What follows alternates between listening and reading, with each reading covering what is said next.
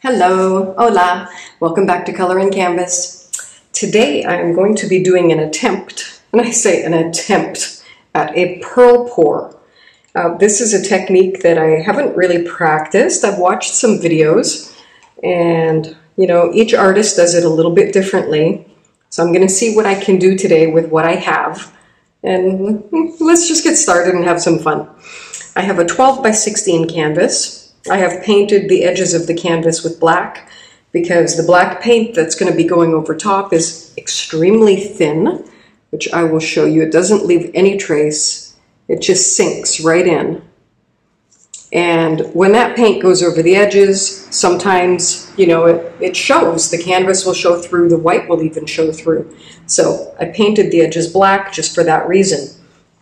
Now the paints that we're using are all metallics. I have DecoArt Extreme Sheen 24 karat gold, pink tourmaline, aquamarine, sapphire, and amethyst. All of these are mixed in my cups. They are mixed 1 part paint to about 1.5 parts Floetrol. And they are thicker because apparently the colored paint needs to be thicker than the paint that is poured on top. That is what I learned. So you can see these are a lot thicker than the black. Hopefully they are the right consistency. Again, I'm learning. And I've also mixed together a little bit of ruby, but I'm not sure if I want to use that yet. So I'm just going to pour these paints in the middle, throw the black on top, see what we can do, cross our fingers, and hope that this works out because it's an absolutely beautiful technique. There are so many artists that do it and do it very, very well. And, I want one of these paintings for my wall too. So, follow along with those who are good at it. And the other thing is not all ingredients are created equal. You can use the exact same paint that they're using and your Floetrol might be a little bit thinner in the bottle that you got, or there are variables that nobody can control, including the artists in the video. They're sharing with you the information that they have based on the ingredients that they have, and they're weighing it with a scale and they're being very, very careful. But at the end of the day, the ingredients that you get at your house might be a little different.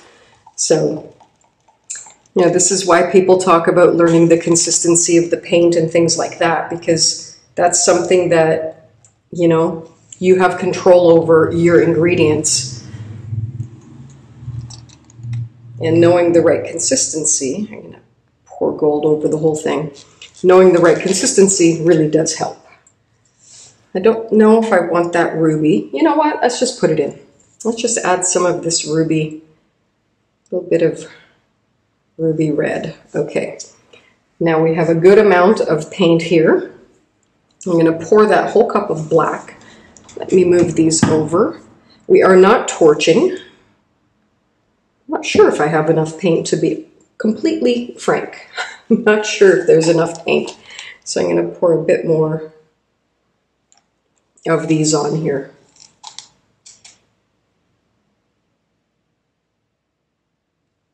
All right.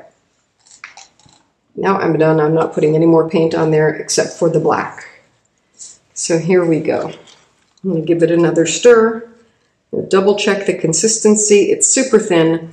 This is my black Arteza paint. I mixed it about 1 part paint, 2 parts Floetrol, about another 1/2 part water. And then it still wasn't the right consistency, so I kept adding water until I got it as thin as I think it should be. That's just something that, is a little bit different. So I can't tell you exactly what was in there because I don't know. Here we go. I'm going to pour this on. And then this part happens rather quickly. Get the black paint to go over top of the colors, as I learned from the other videos, and then pour off 1 corner at a time. There we go. And this corner, turn it around. And we'll pour off this corner quickly, and then this corner quickly.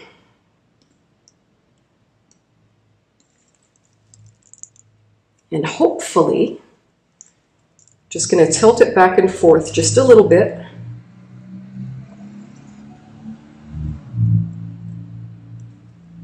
You have to get that paint moving and get the black going over top of it. You can see some pearls are beginning, so that's rather exciting for me that there's a little bit of action already.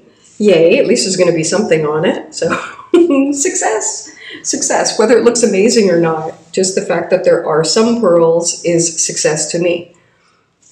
There's this little shadow going through the middle, which I really, really like. So I'm kind of happy that that's there, even though it doesn't belong. So now we wait. We simply wait. Most people will speed up their video while they're waiting because we honestly could be looking at this for half an hour before all the cells come up. So I'm just waiting, and there are rainbow cells. I see colors in all of these, so that's kind of exciting. There's very little here. That was the last corner. But let's just see what happens all around the other sides. Let's just wait and be patient. Let's see what becomes of it. A whole bunch obviously came off the side there, so.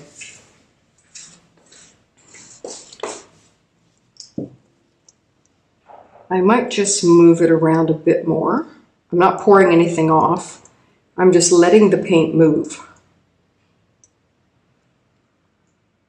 Letting that black roll over top of the colors.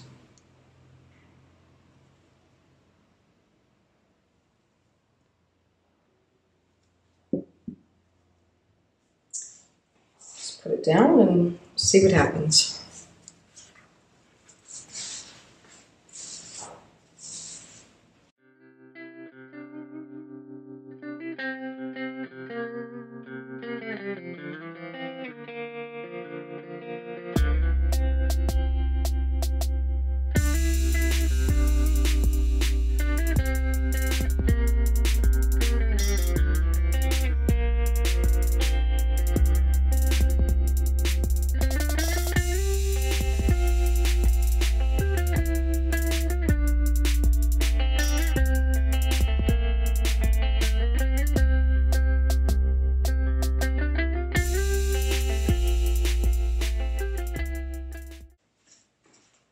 Okay, we're back.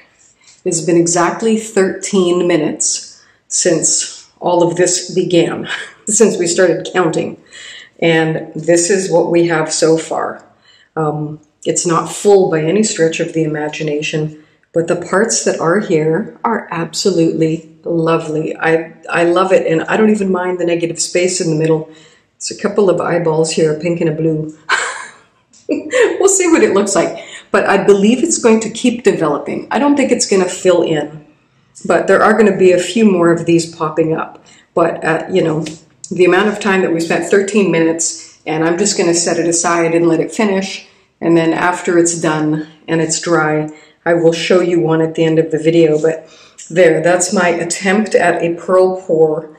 I'm actually really, really happy with the way that it came out. You know, I've tried before and it hasn't come out this good, so learning the paint consistency. If you want to see somebody that's really good at this, go watch Dwight Myers on YouTube. He's brilliant at this.